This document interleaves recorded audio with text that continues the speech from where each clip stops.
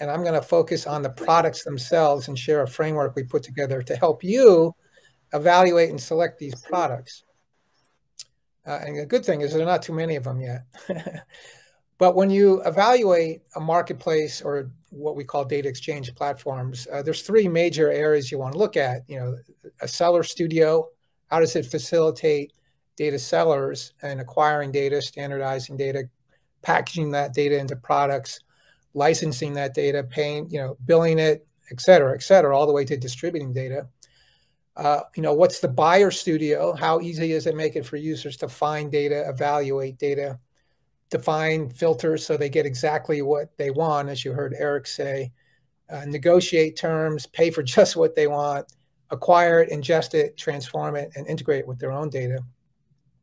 And then for operators, they use these tools to set up an account plans and payment tier or pricing tiers, right?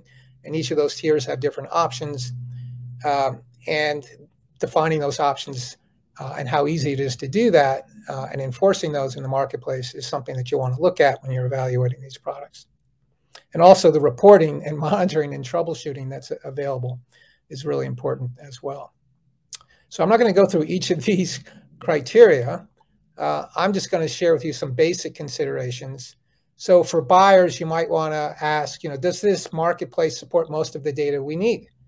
One-stop shop. Does it deliver raw data, normalized or standardized data, or derived data, or all of that?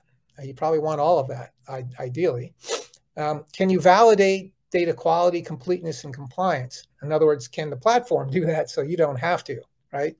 Because if you don't trust the data, you're not going to buy it, certainly, or use it. Can you do more than just download a file? Can you actually run queries and models against the data? Or as Eric was saying, can you share a space with the provider to look at that data and maybe run models against it in real time before you even buy? As we saw there, can you upload and enrich your data? For sellers, can you white label the platform so it looks and feels like your own?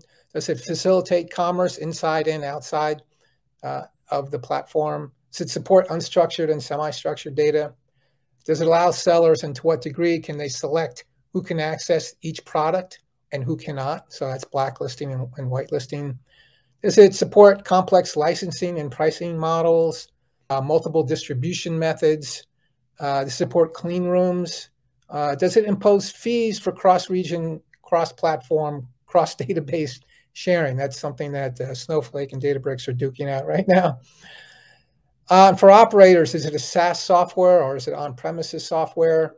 Does it run on one or multiple clouds? Some run on just one cloud today. I'm sure most of them are trying to expand to others. Does it store the data itself? So in other words, you have to push the data for your products into the marketplace, or can the marketplace grab the data where it lies? That's an important architectural distinction. And how do they price their products? Can you price it by consumption, by number of products, number of features, or number of organizations supported? And does it offer onboarding templates for both buyers and sellers? So those are some of the basic considerations that you should think about when evaluating the software.